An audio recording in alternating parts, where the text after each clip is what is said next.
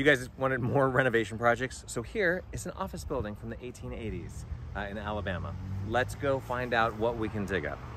Welcome to a weird little mechanical space. This is it's very tight, but it's also very cavernous.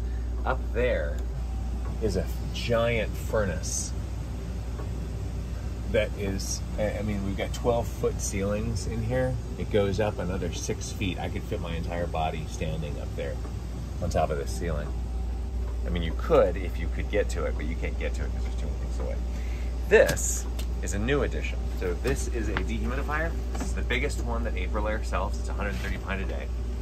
And I want to show you how they rate this up. So when you say, I want to have a dehumidifier in a small closet that's got a crack to outside you can clearly see daylight through, we're kind of worried about this closet because they had issues with condensation on the ductwork, as you can see right there. And so the idea was to dry this space and also the rest of this floor. And so you would need to then take from this room or give to this room. It needs to be part of the equation, and it's not right now. This right here is the filter slot. Everything that happens before the filter is coming in. The filter is the first thing that happens in a piece of HVAC equipment to protect the equipment. So the drying is happening here. This is the air coming in. It's coming from this return, which is made out of plywood. And that's not like the best thing to make stuff out of because like it's food for mold and if it gets wet and all that stuff. Okay, so we're drawing from here and then we're giving to the return again right here, which then goes down and meets up with that.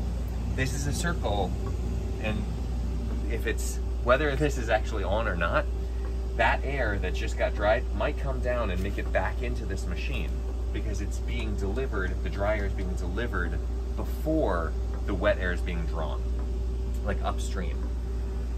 So number one, this air handler has to run all the time, and we've got renters in this office building, and they like to, since they pay the bills, they turn the air conditioning off over the weekend, potentially. So then the whole system is defeated, and not only is it not cooling over the weekend, it's also not drying, and then we have more durability issues. So what I'm about to do is take this thing completely off of here so that we're drawing air from this room and then giving air into the return. Giving air to the return is not a great idea. If we could have given it to the supply up there, that would have been better, but frankly, feasibility is always something like old building, you gotta do what you gotta do. So this is like a thing to do. There's two systems here, so probably this little 350 CFM is not hurting this giant set of two, twin 3-ton air conditioners that are each blowing 1,200. So it's kind of a drop in the bucket, but it is taking out a little bit of the drying ability away from the air conditioners to dump it in the return. Okay, so I'm gonna go ahead and disassemble this. Oh, and by the way, there's a furnace in this room, as I already mentioned. We might be worried about depressurizing this room, but we've got all kinds of leakages into the building and to outside from this room. And this room is so big, actually, like it looks like it's small, but it's actually huge, that there's no way we could depressurize this room. That being said, I am about to test it when we actually do disassemble this.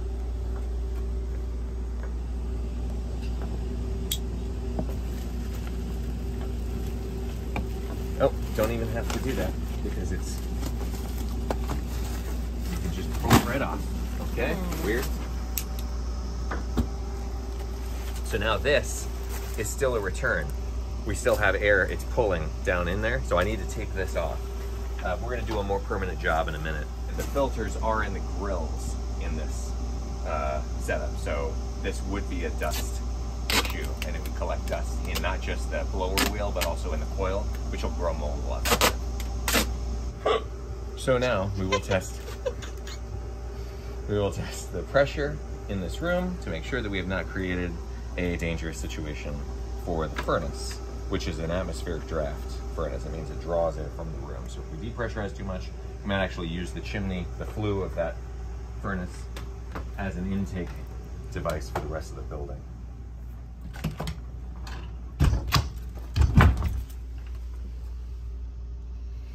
That, ladies and gentlemen, is how you tell that you do not need to cut a hole in the wall of your mechanical closet. That is something that's dumb, that people do every day. There are people doing that right now in mechanical closets that do not need a hole in the wall to outside. Okay, this attic is spray foamed. This is a huge attic, and the installer gave us several like indications that they knew what they were doing. The spray foam installation itself looks solid. They covered the roof rafters, so you can't see any wood. That means that you've got continuous levels of insulation, even if it's only a little bit covering the wood. That's good. We have this HVAC system up here, and it doesn't work. The blower still works, but what we want to know when we're scanning with infrared is the insulation actually doing a good job? And it seems like it's doing a pretty good job. It is pretty hot up here. It's like 83 degrees. And I just want to point out this right here, which is the coolest place in this entire attic, which is a totally unsealed gable wall fan and vent. There's another one right here next to you. Then those get completely left open, which is like, it's hard to interview for every single little thing, but that's why you have to visit sites that these installs are happening at, because air leakage into this space, even if it's nice and cool air, which it is right now, like it's actually cooling off this space, which is gross, but this is a major problem, because this whole point of spray foam is that it's supposed to be an insulation that also air seals. But if we didn't take care of the gigantic, 14-inch holes in the wall, then none of this is air sealed. So this part right here is the original lath and plaster ceiling, and down there is the new drop ceiling, which now the insulation that was up here has fallen down and is sitting on the backside of that new ceiling. Gross. There's the main flue from the rest of the building. There's the one from the lower floor as well, and this is the one that's coming from the furnace that's attached to this.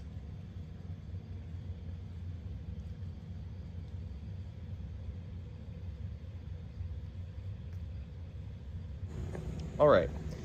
The people who installed this are Mitsubishi Diamond dealers, okay? And this is even dumber than the one that's down in the main space. Here's the filter. So this is the in. The in is coming from the return right there. So it's coming out there, going around here, going in. Dry air is coming out of the ass of this thing. And literally, that is a circle. That is a classic, I mean, it's an oval, but that's like elementary school stuff. That is the stupidest thing I've ever seen. Okay, so did they make this circle because they thought this attic is an outdoor space, because almost like technically it is, with the vents, although they're louvered and the fans are not on, did they think the attic is outside so we don't want to connect to the attic? Right. And this is where it's just like they get confused. And if there's not somebody overseeing the whole thing and saying, look, here's what it is. This room is supposed to be inside, so that needs to be plugged up. This crap on the floor needs to be gone. This thing needs to be drawing from the attic, which I'm about to do right now. Detach this and plug that up as well, just like we did downstairs. And then this will actually get dried. And also, this thing will know what what humidity it actually is in here. So when a spray foam contractor says that they're gonna clean up the floor of the attic, this is not what they should mean. This is terrible.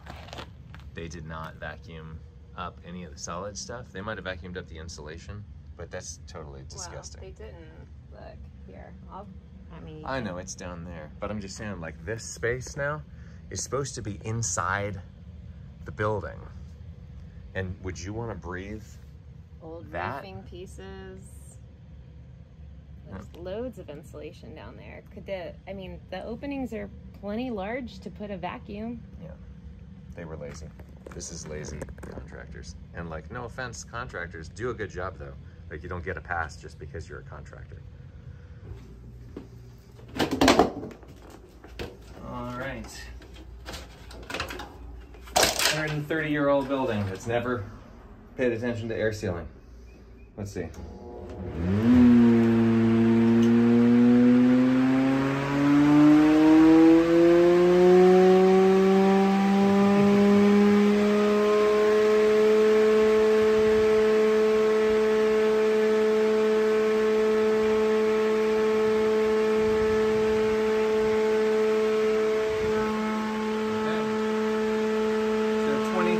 listen, that's even leakier than the old 120-year-old house that we did the other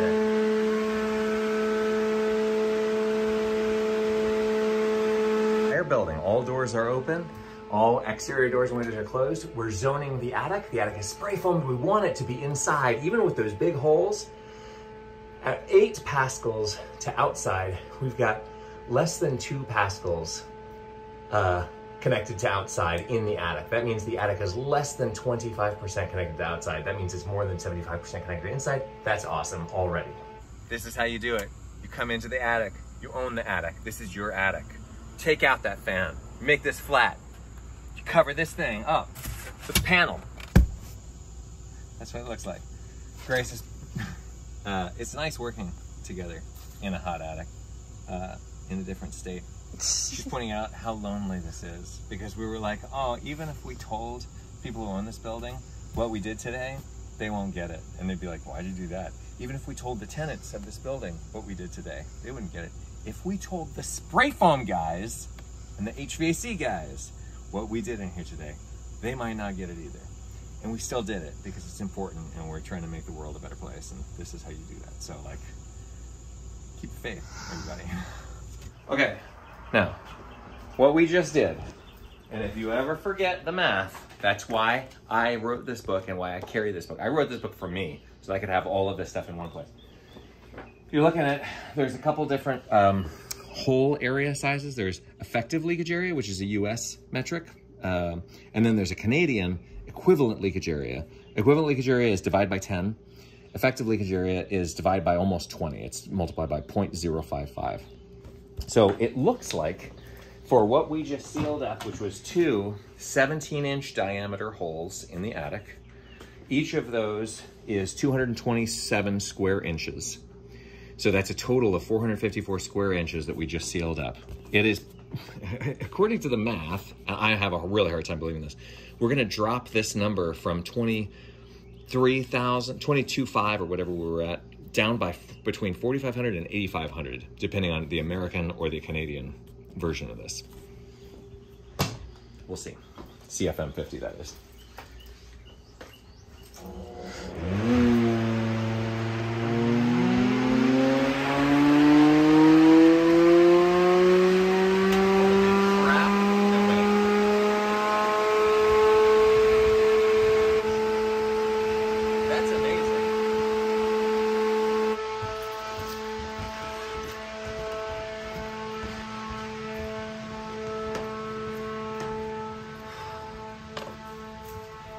So because it's having to estimate so hard, it's going so far from 8.5 all the way up to 50.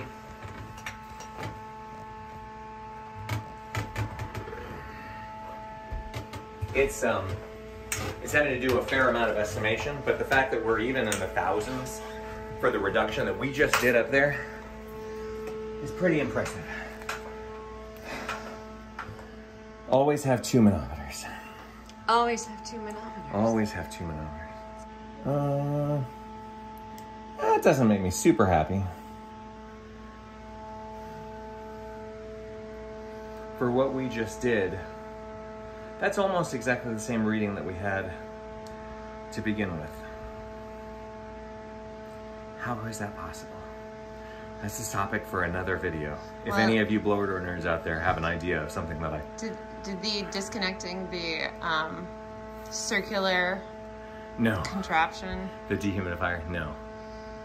There's still a fair amount of leakage up there, is what this is saying, aside from that giant hole, the 2 giant holes that we had. That's about the same percentage that we had before. Does that also potentially mean that the spray foam did not go all the way down to where it would have really air sealed it? There's probably, yeah, you're right, because the ceiling, you can see here the ceiling height is about 10, and here the ceiling height is about 8. So we've got something like 2 feet of what probably is what you could consider like a band's joist running along the edge. And it looks like they didn't break through the plaster ceiling everywhere to get at that. So I'm thinking like that might be a thing. But anyway, I'm glad at least we brought down the CFM50. So that is all the testing that I want to bother with today. At this point, what needs to happen, just like with any project of any type in your entire life, you get a bunch of information and then you use that to make a decision. Will we see improvement made on this building? And will we be back to test that? I don't know, but I frankly doubt it. I doubt that this will end up being a high performance retrofit kind of situation. And that's okay. Knowing helps you get more information, and that is a fine way to use testing. So if the people who you test for, or if you yourself get testing and you decide to do nothing with it and just live with what you know, that is okay, that is acceptable. So just know that this is all part of just being a smarter building owner. And it would be nice if some of the things in here got fixed up. We fixed some things today. That's always nice to be able to do. I hope that you guys comment below if you have any other stories or any other things that you're interested in, particularly about renovations. Like and subscribe. Tune in next time.